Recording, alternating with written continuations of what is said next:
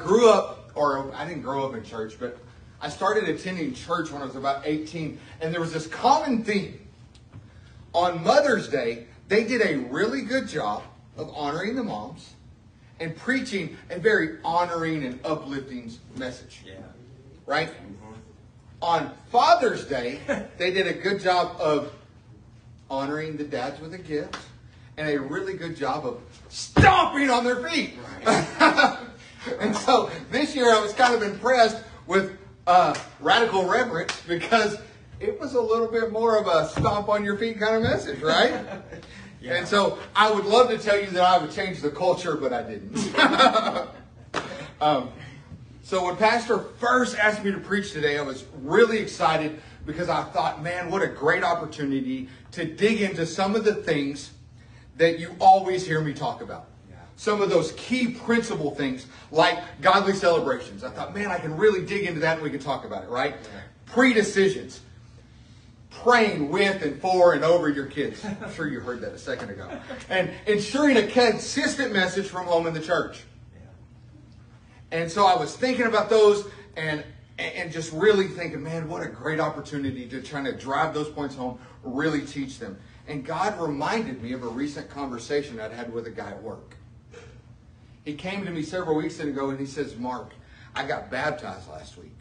And ever since then, my life has been living hell. And so I kind of walked him through what happened to Jesus when Jesus got baptized. And then the next week, we were scanning a truck, and I walked into the bed of the truck, and I said, how's it going? And he said, man, I'm trying so hard not to drink. I'm trying so hard not to do this, and I'm trying so hard not to do this. And he listed off 3 or 4 things. Yeah. And there were 3 or 4 things that he was specifically challenged with. And I said, man, I need you to understand something for me. Chasing Jesus is never about what you're not doing. Ooh. Chasing Jesus is, being a Christian is all about trying to please your daddy. And when you focus on him, really dig into your word, really do this, and really do this, right? These things, if you really do these things, then that stuff you won't think about it. It won't be as hard not to do those things. But when you're focused on not doing something, you're never going to win this battle. Right. Amen. And so I told him Christianity isn't a list of don'ts. Yeah. And God told me, Father, it is more than a list of do's. Yeah. That's what he spoke in my spirit. And so if you're not a father today, I want to tell you this message is also for you. Amen. Can we celebrate with just 1 second a clap of the hands for all the future fathers? Amen.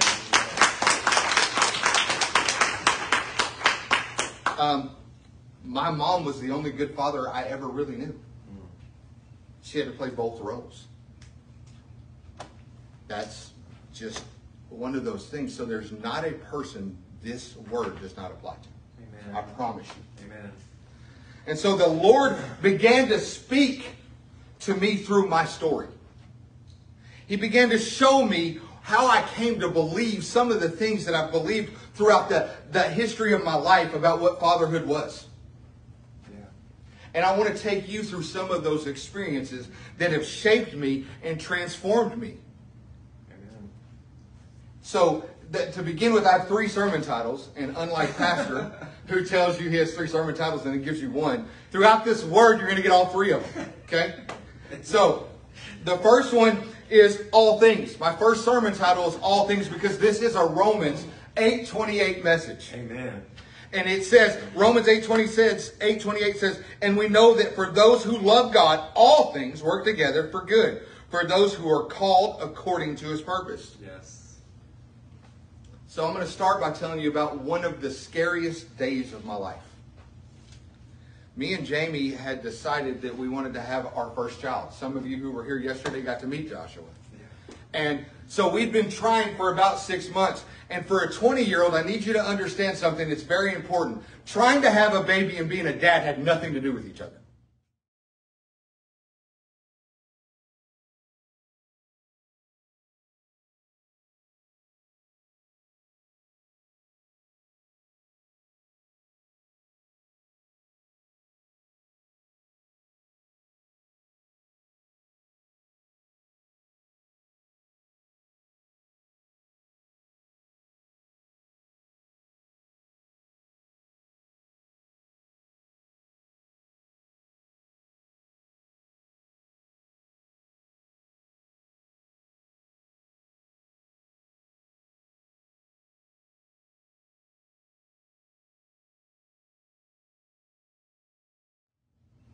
I grew up in a household where we could barely afford, we always had food, but we never had those extras. You know what I mean? And so, but there was always Breyer's ice cream in the freezer and Little Debbie snack cakes and candy. But they didn't belong to the family. They belonged to him. And he was not a very good man. And honestly, neither am I. And so as I look back, and so based on those experiences, I had decided that I was not going to be that guy. Amen. That I was going to do 3 things. That if I could fix 3 things, that would make me a good father.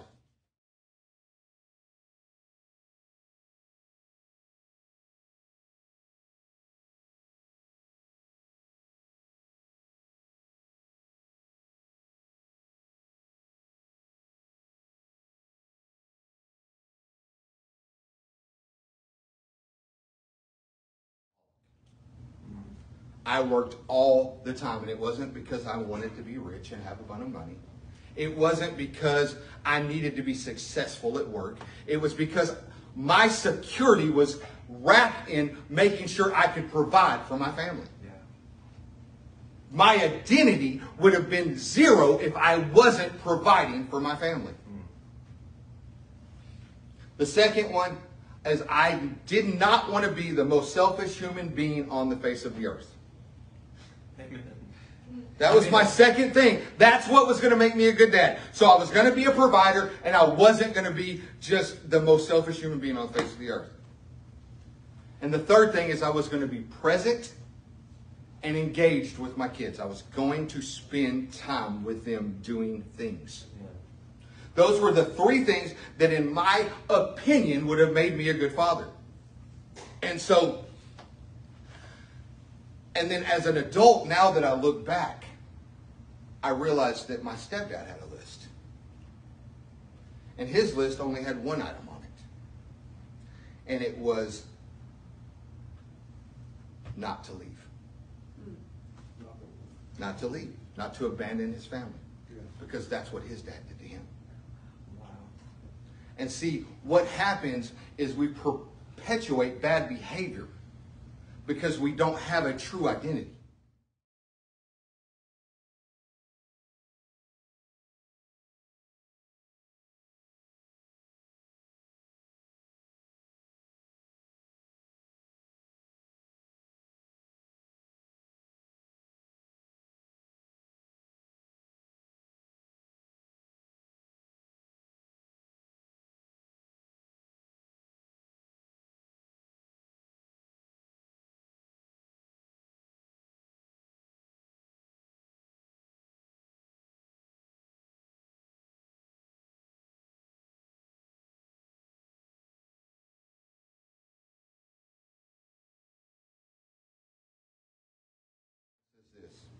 That you may fear the Lord your God, you and your sons and your sons' sons, by keeping all the statutes and his commandments, which I command you all the days of your life, and that your days may be long here thereafter, O Israel, and be careful to do them, that it may go well with you, and that you may multiply greatly, as the Lord, the God of your fathers, has promised you, in the land flowing with milk and honey. Hear, O Israel, the Lord our God is the Lord is one. You shall love the Lord your God with all your heart, and with all your soul, and with all your might.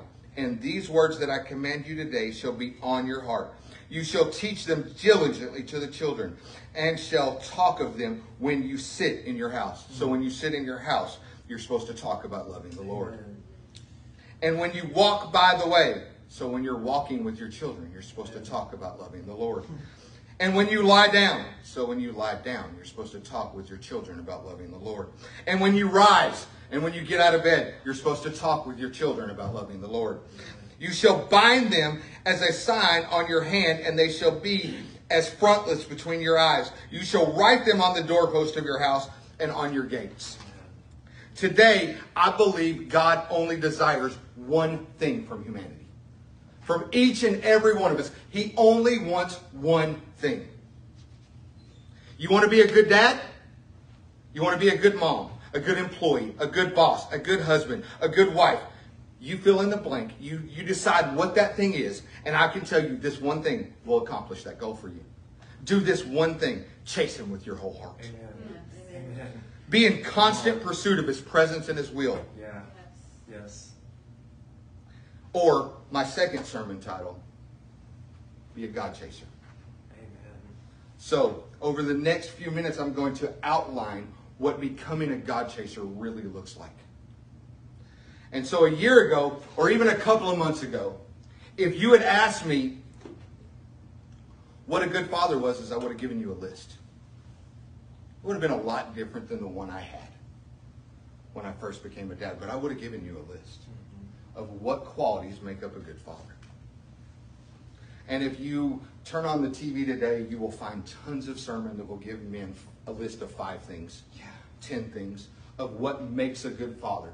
They'll give you a list of things that you do to become a good father. Right. And I want to challenge you in that thought process this morning. My word of the year is perspective. Yeah.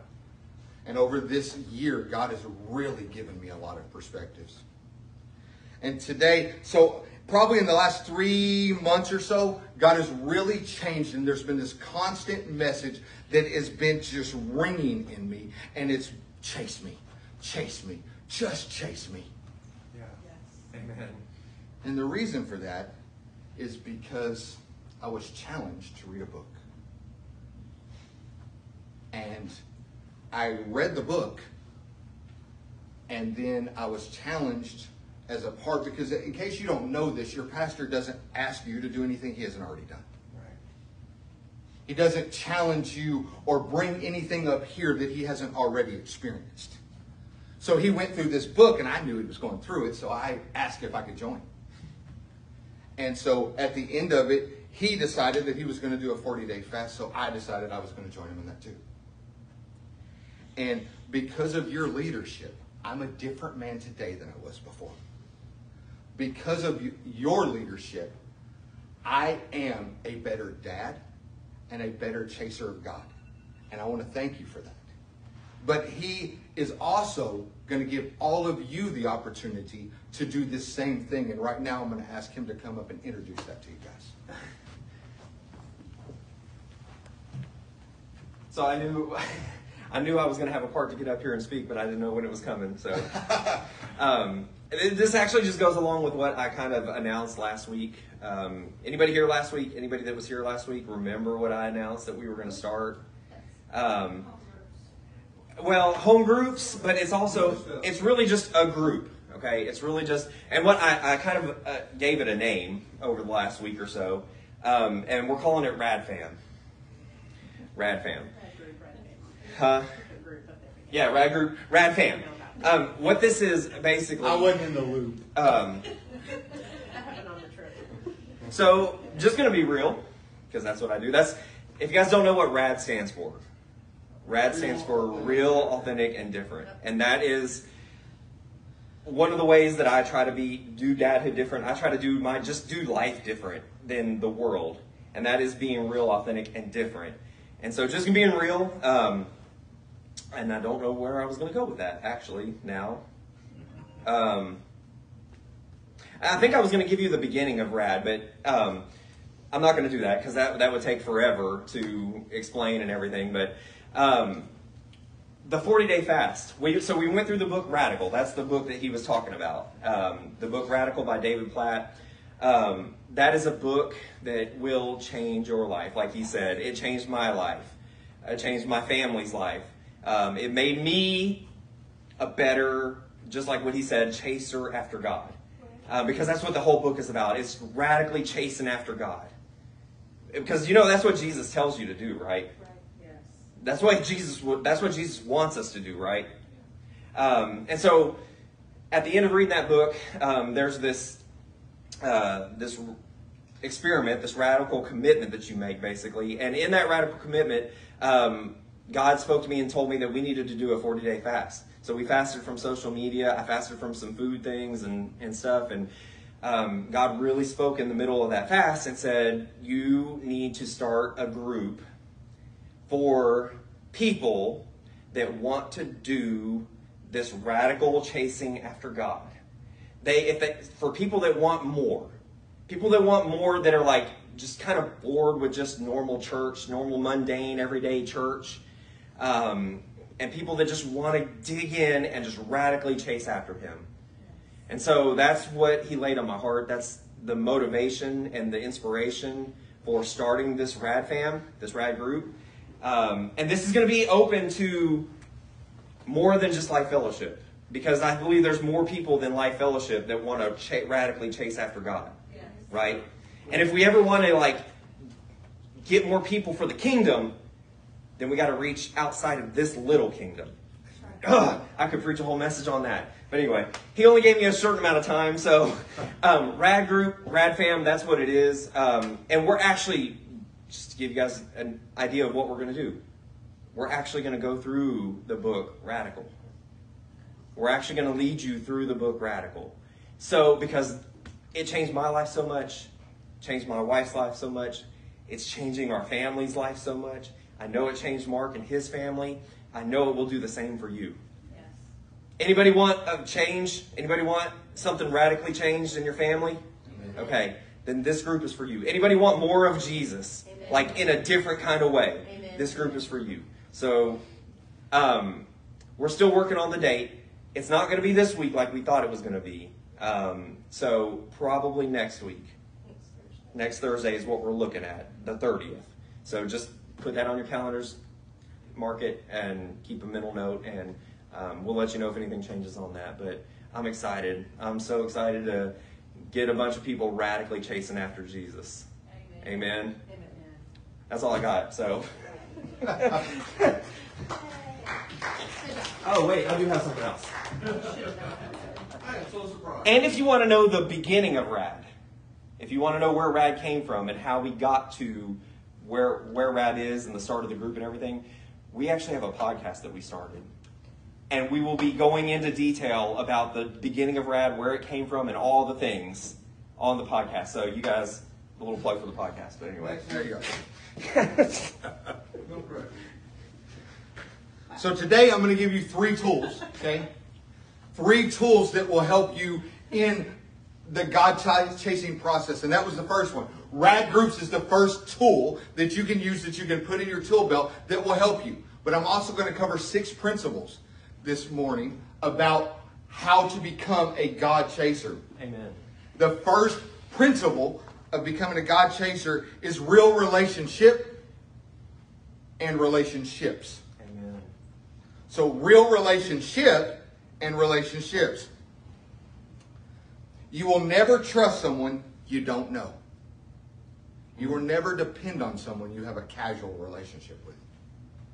It's true. Yeah. So let me tell you another story, and it's actually the scariest day of my life. And so it's the day my second child was born. I discovered through this sermon that all but one of my kids' births brought me a lot of trauma. Micah was the exception to the rule. But the day Kaylee was born, I had changed jobs, so we were living in Alma, and Jamie's doctor was up there in Fort Smith, and that's where we were living, and we had moved back to Mayflower. So when Jamie thought she was in labor, we moved at such a point where it was really hard to find a different doctor. So we actually had to drive to Fort Smith when we thought she was having the baby. And we got there, and the doctor's like, yeah, you are, but it's going to be a while. And he said, but I don't want you driving home. So they admitted us in the hospital, and so just the normal activities, and we were sitting there just kind of hanging out. And then they put the monitors on and all of those things, and then slowly but surely, I started watching the monitor, and the heart rate would go down, and then it would come back up. And so then her mom and her sister were in there with us, and they began to notice. We asked the nurse, and she said, don't worry about it, it's fine. Don't worry about it, it's fine. And so we continued to watch the monitor, and all I could do was sit there and watch as my baby's heart rate went down and then it would go back up. I went and asked the nurse again, are you sure this is okay? Yes, it's fine. And then all of a sudden it wasn't fine anymore because 8 people rushed into our room. And they had my wife doing every position, flipping over, turning over, doing everything they possibly could to get that baby out as fast as humanly possible. And my daughter was born not breathing. And the doctor was in such a hurry to get her to the table that he yanked Kaylee out. And when he turned around, he dropped her. He caught her right before she hit the floor. And they began to do CPR on my baby. And in that moment, the Holy Spirit took me. And he said, Mark, you can't do anything about that.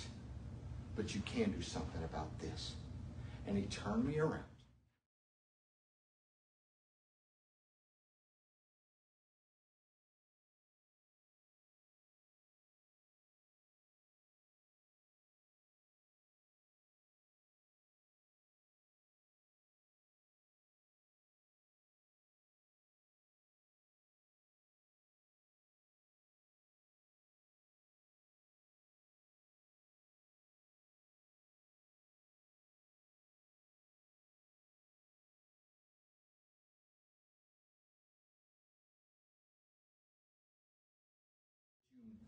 That they know you, the only true God, and Jesus Christ, whom you have sent.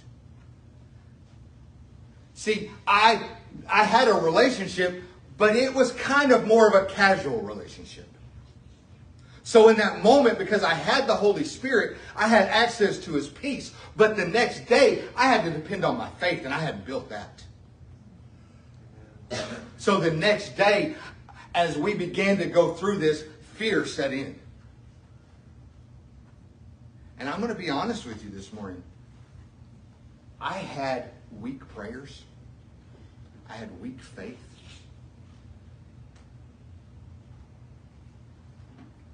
I prayed itty-bitty prayers. And prayed for God to heal my daughter. I prayed for God to let her breathe.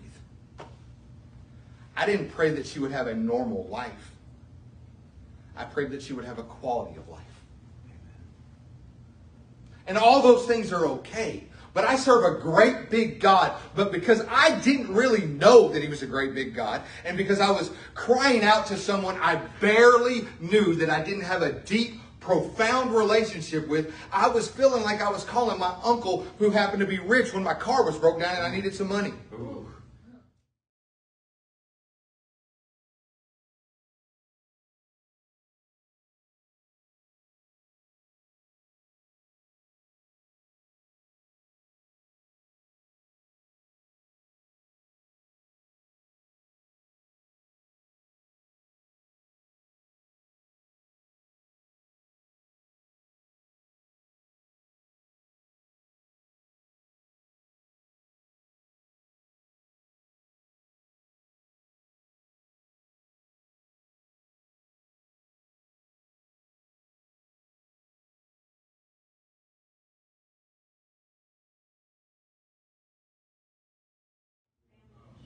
One more time.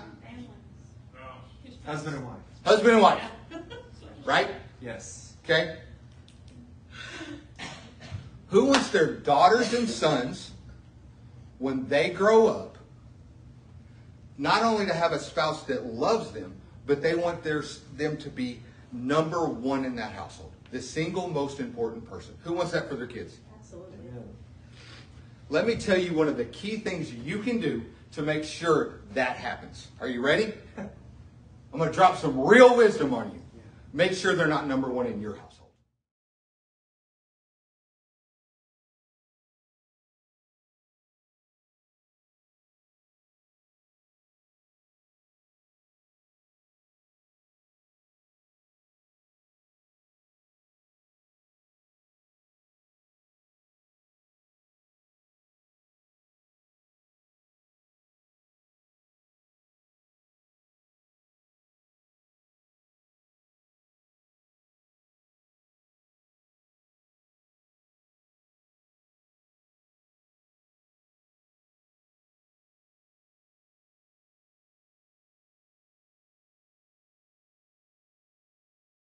marriage was so that the world could look at your relationship and see what a relationship with God was supposed to look like.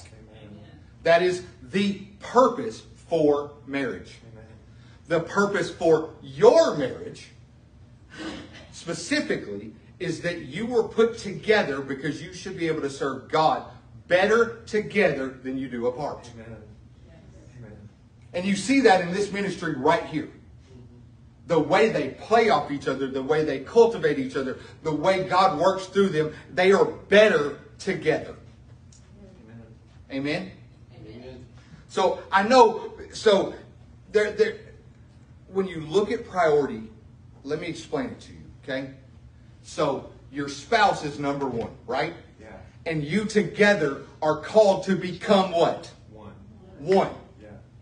And your first priority as one, as a relationship, is your children. Yeah. Amen.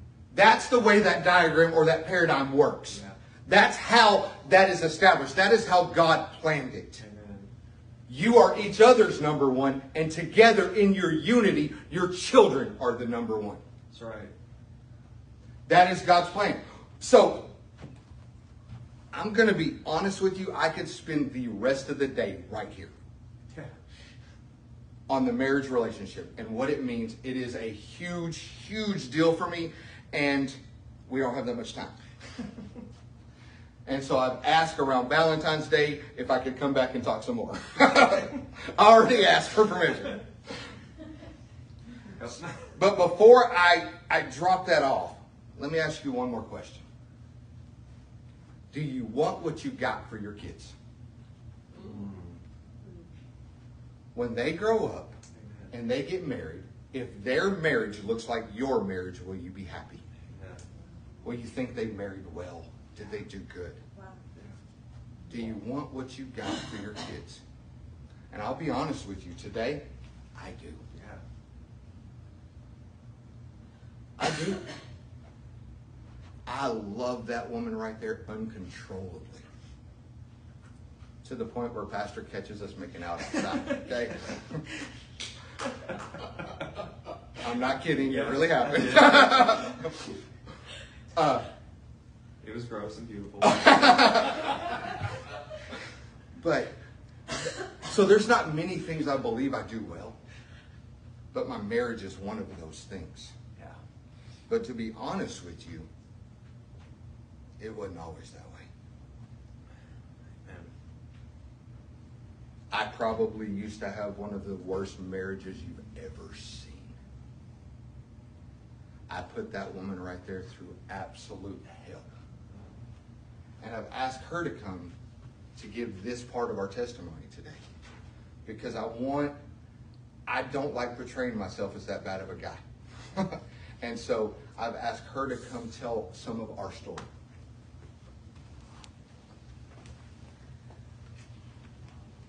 Okay, I brought notes just in case. I pretty much know our testimony, but, you know. So, how many ladies out there had a list of what their boyfriend or husband should be?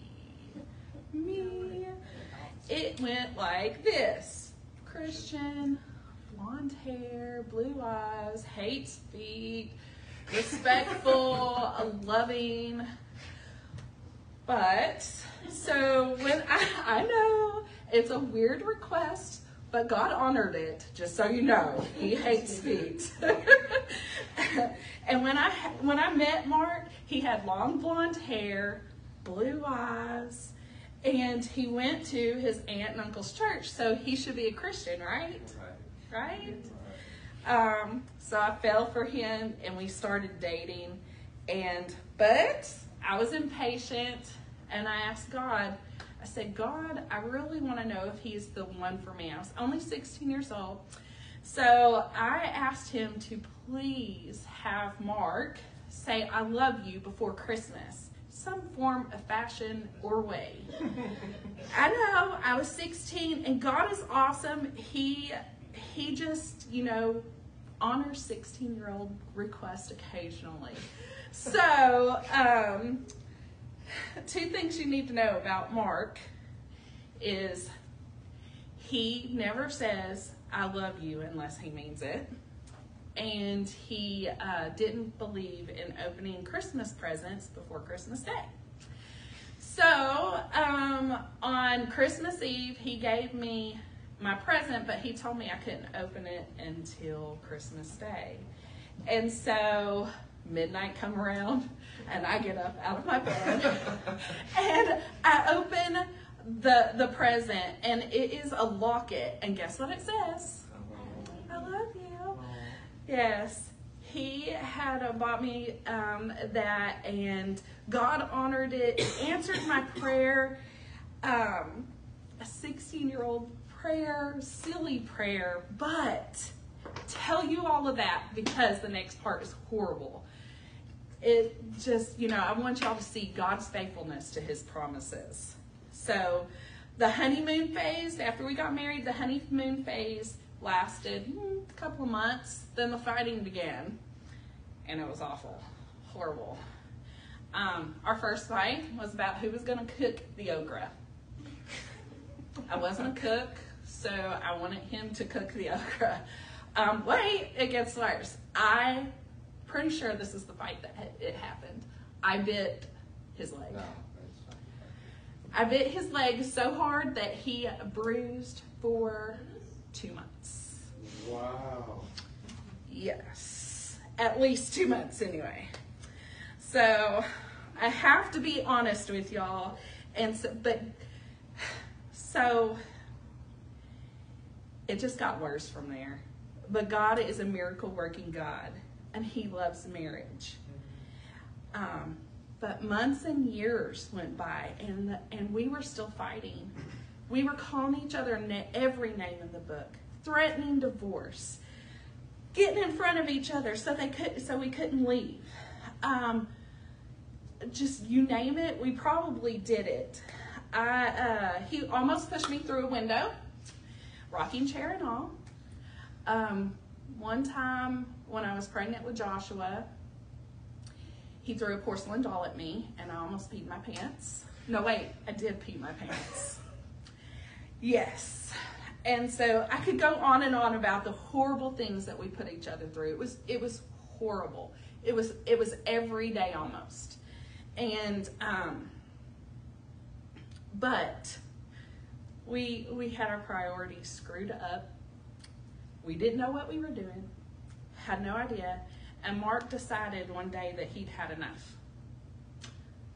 And we say it was mutual, but it really wasn't. I just went along with it. So I moved in with my parents, and I cried a lot.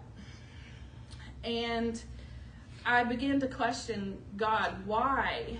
Why is this happening? What is going on? I know you gave me this promise. I know he's supposed to be mine, so why is this happening? So I began to pray over our marriage and pray over him. And if anything, it started to change who I was. And so I decided to go to church where we had been going to church. So yes, you can go to church and be totally screwed up and totally involved.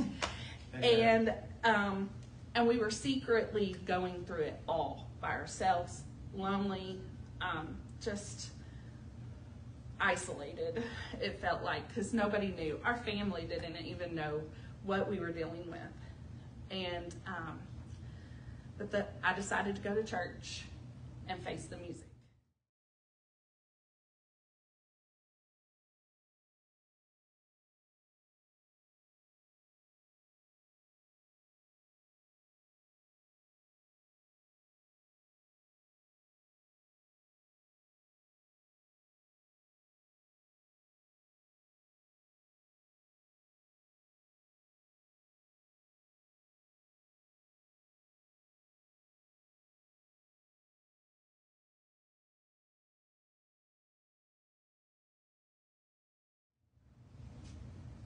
Marriage Life Conference ticket, a half off, because if you have to pay for some of it, you're more than likely going to go and you're going to invest in it. Yeah. So I begged Mark to go, and he said he finally agreed. And he said, I'm going to, but it's just so I can look, because we only had Joshua at the time. And it was just to look Joshua in the eye when he was older, to say, I tried everything I could.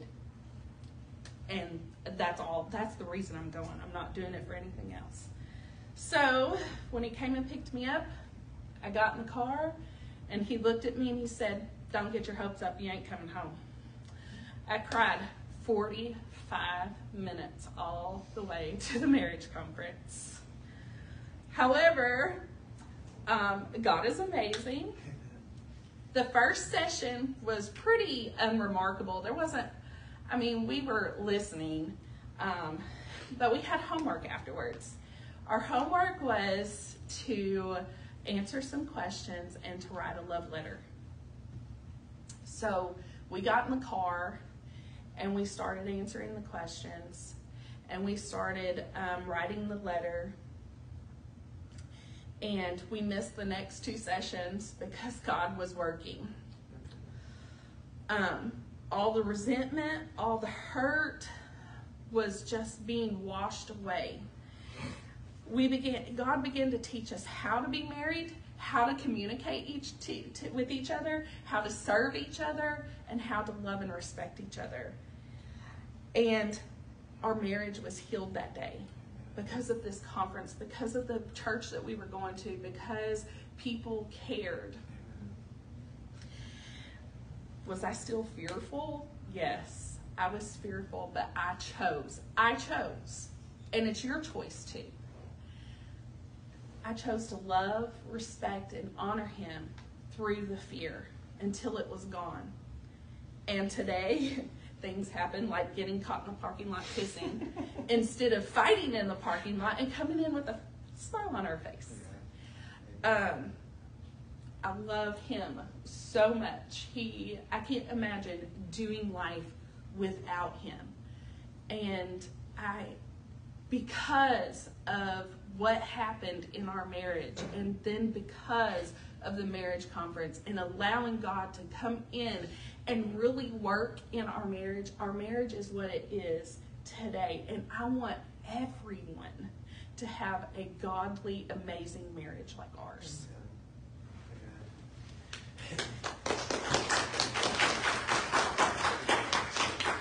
So the second tool to becoming a God chaser, the second tool that I want to tell you about today is a Marriage Life Conference. And he has the dates that hopefully are on the slide. We're past that. There we go. There it is. There it is. Okay? And so this is one of the key foundational things that saved our marriage. It created conversation. It created things. So how many of you have changed your oil in the last 12 months in your car? By myself? No. Paid somebody to change the oil. Had the oil changed. So most people, and I know you think you're investing in your marriage when you go out to dinner together, but you're not. You're investing in your stomach. Ooh. Ouch. It's just the truth. True, yeah. Okay? So most of us have spent more money on our cars this year than the most important relationship. Yeah. It's just true. Yeah. So I challenge you today to put this on your calendar. It's important to invest in your marriage. It's important because I promise you, you can't have a right and tight relationship with God if you don't have a right and tight relationship with your wife. You cannot be divided like that. Amen. Your spiritual man will suffer Yeah. if your relationship at home isn't right. To get this price, you have to register before August 20th. So just so you know, register at least 30 days beforehand. Otherwise, it goes up to $195. But it is a great weekend. It is fun. We've been 3 times, and we learn every single time.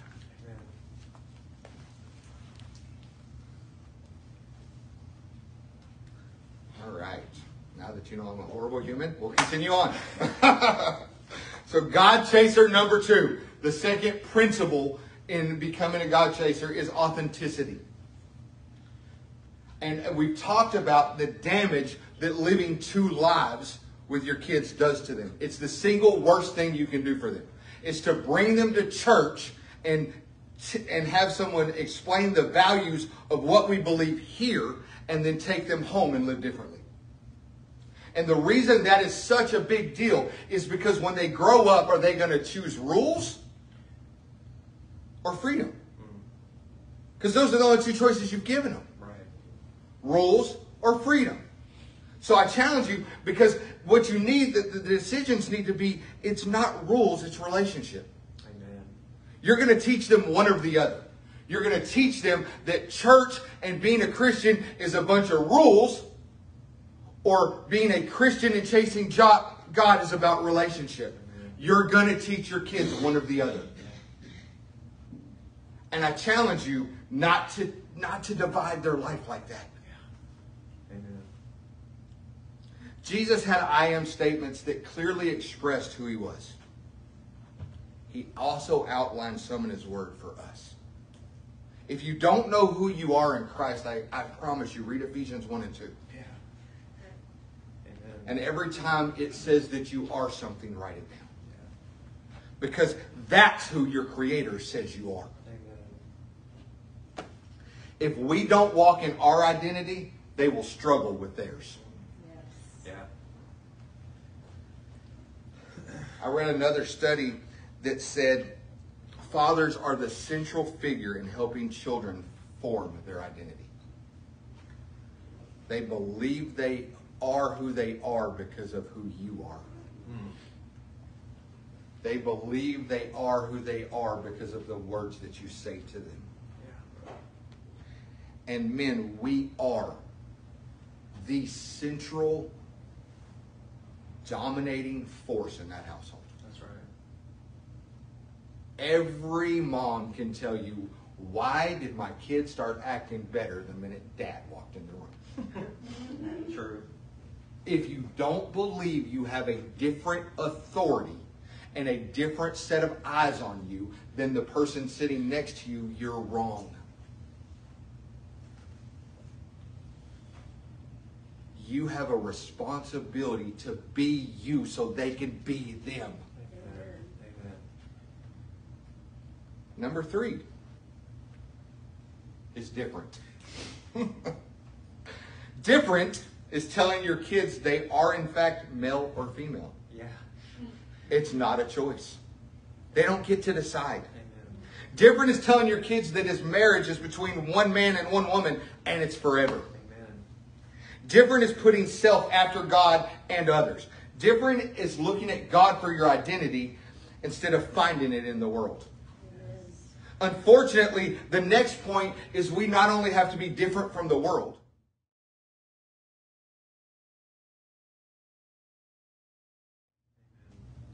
Different is worshiping Him on other days besides Sunday. Amen. Different is getting into His Word and His presence daily. Amen. Yes. Different is putting people before programs and preferences. Amen. Different is living your life in total submission to a holy and a mighty God. Yeah. Amen. And so we've talked about relationship. We've talked about what different means. We've talked about these things. But the great question in every sermon is, how do I get from where I'm at to where you're telling me I'm supposed to be? And the problem I have with most sermons is they don't get there. Right? They tell you you're not something, but they don't tell you how to become something. And this is the sermon that this is where it's going to hit the road for you. We are all called to be disciples of Christ. My favorite definition of disciple is disciplined one. Yeah. That is my absolute favorite definition of disciple. A student is someone who learns information. You're not a student. A disciple learns and applies and disciplines his life based on what he's learned. Amen. So what are the spiritual disciplines? And if you Google it right now, you'll get between 3 and 30. Yeah. Right? because everyone has an opinion, right? So on what the spiritual disciplines is. And just to annoy Pastor, I have 4. And he's thinking in his head, you could have had 3 and you could have had 7. Why do you have 4?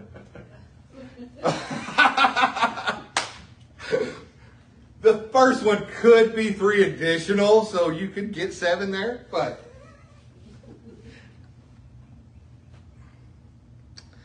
the first spiritual discipline is reading, studying, memorizing, and meditating on the Word of God. Your interaction with the Word of God is the foundation that unlocks all other spiritual disciplines. Amen. This is where you start. Amen. And a lot of people would argue that it's prayer. But where do you learn how to pray? Right. From the Bible. Where do you learn how to trust the one that you're praying to? Amen. In the Word of God. Yeah. The very first spiritual discipline and the single most important one that you can start today is getting in the Word. You can't trust a God you barely know. You can't stand on a promise you haven't declared, and you can't believe a truth you haven't discovered. Amen.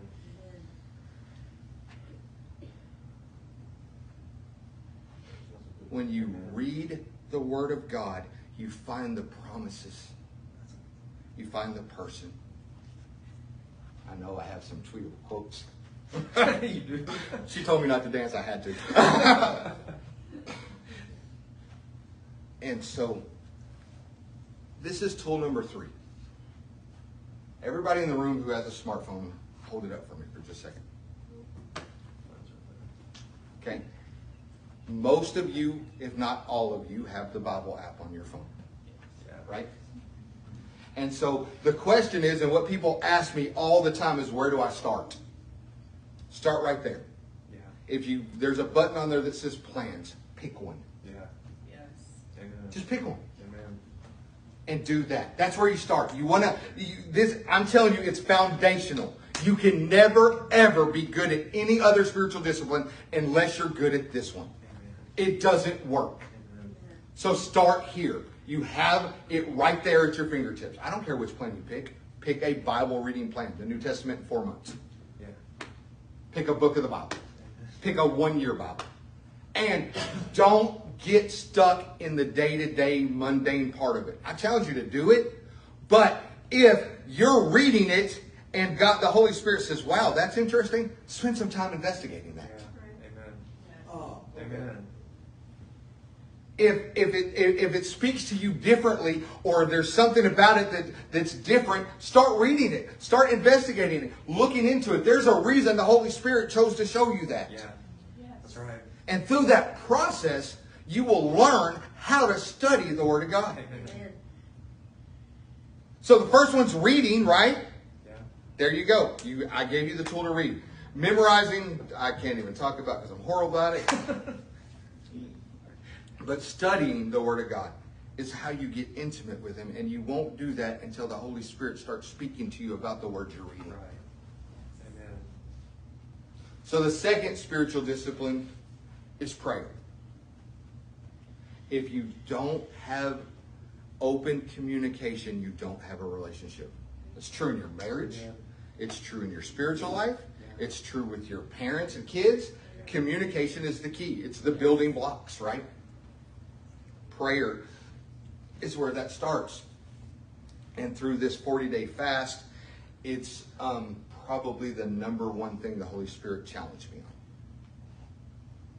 And it's not that I don't pray, but my verse of this year is, "Speak, Lord, for your servant is listening." Yeah. And so He asked me how He can ever speak if I won't shut up. Wow. So there is, and I can't explain it to you, and I don't understand it. There is a trick, and I'm working on it, or something about being quiet before the Lord. Yeah. And I would love to tell you I have the answer to that, but I don't. But He couldn't have told me that if I wasn't in prayer to Him. Amen. Prayer is the door that unlocks that communication. Yes. Right. And communication is two-way. I understand that. The Bible says to pray without ceasing, and that means you just everywhere you are, He is. Yes. And you never stop talking to Him. Amen. Unless He tells you to be quiet. Spiritual discipline number 3 is fasting. Pastor has been saying this for like the last 3 weeks. The Bible doesn't say if you fast, it says when you fast, right? Yes. Right. That's true. Yeah. That's what it says. But how often does Jesus say deny yourself? All through the Bible. Yeah. Deny yourself is about denying your flesh something that it wants. Yeah. That's what fasting is. It's denying your flesh something that it wants in order for God to be able to speak into that spot in your life. Amen. That's what fasting's for. It's not to get what you want. Right. There's a group of people that used to say, I'm going to not eat until He answers my prayer. God doesn't do blackmail. True. Amen. And I promise you, He's more stubborn than you are. But it's about giving up something, taking that time and devoting it to God. And through that process, and that's why we say it doesn't have to be food, right? Right. For me, food's a really good one because I really like food. Right? But the problem is I usually eat on the run. So developing that time to God is really hard for me. So I have to do food because if I'm not eating something, it helps me think about God, right? Because I'm hungry. Or I'm hungry for something specific, right? But I have to also give up like TV or this or that because those are the areas in my life that actually I have time developed to them. Right. And I have to give that time to God. So that, in a nutshell, is fasting. It's literally just opening yourself up to say, God, speak to me. Yeah. That's the purpose of fasting. And number 4, would have never made a list of mine until I came to this church. And it's fellowship. Number 4 is fellowship. Fellowship isn't Sunday morning service. Amen. Fellowship is going to the Cooper's house, having a pool party, Yeah. talking about God, and having communion. Yeah. That's fellowship. Fellowship is coming to my house and talking about a book we're reading and talking about spiritual disciplines. Fellowship is doing life together. Yeah. That's what discipleship is too. Right. It is living life together on purpose for a purpose. Amen. Yes. And I have grown because of the fellowship in this building over the last year exponentially. And I challenge you to be in fellowship. That's Tuesday nights. That's all the things that we do, but it's also doing things outside of those things. Amen. Yes. Yeah. Right? Right. It's more than just showing up to the scheduled services. It's scheduling your life around the people that you want to influence and that you want to influence you. Yes. Amen.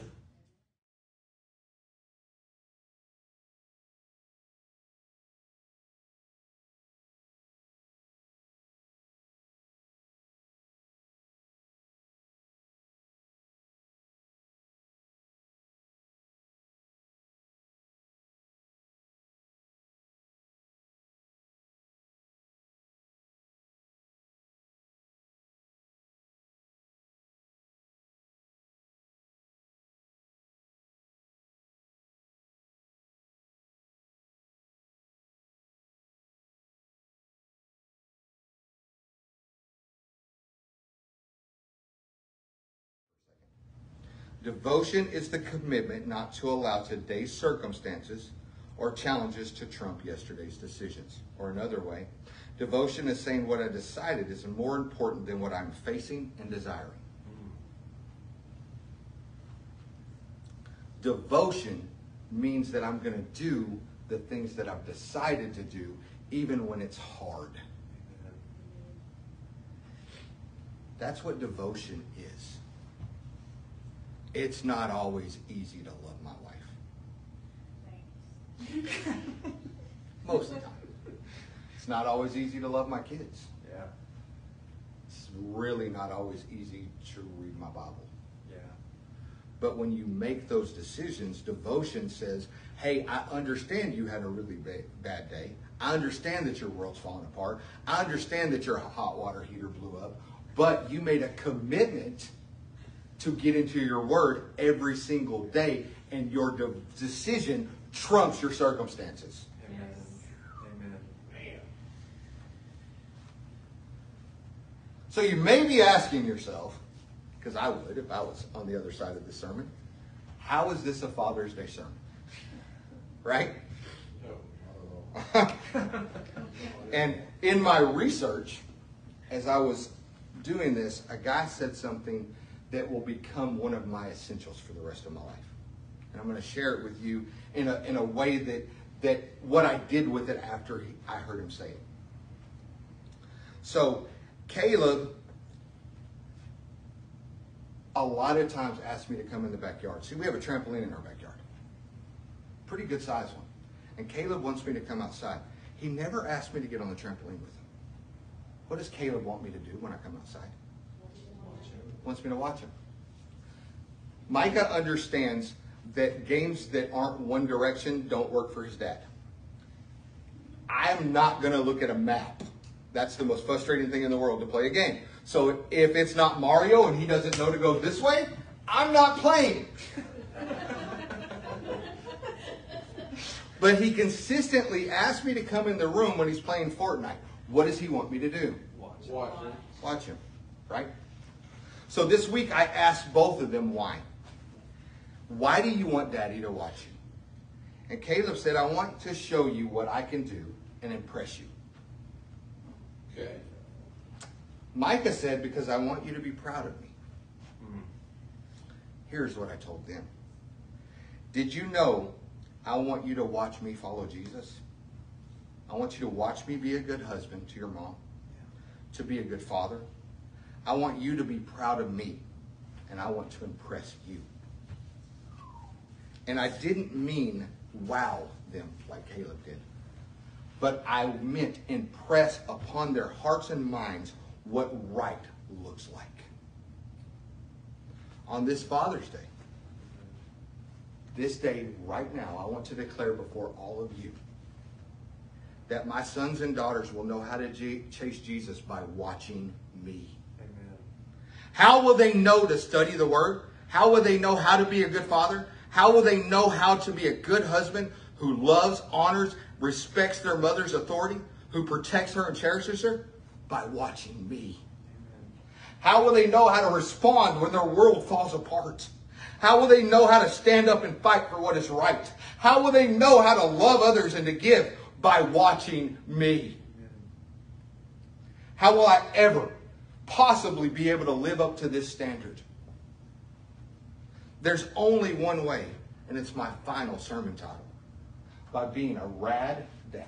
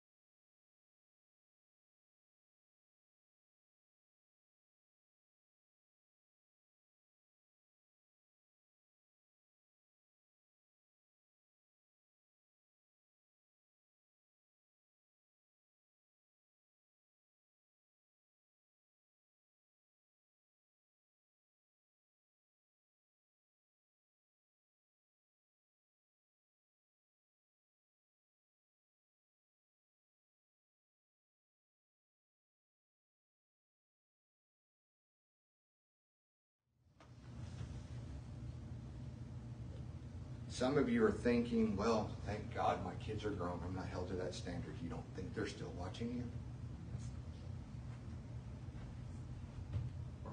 There's no escape clause for anybody in this room.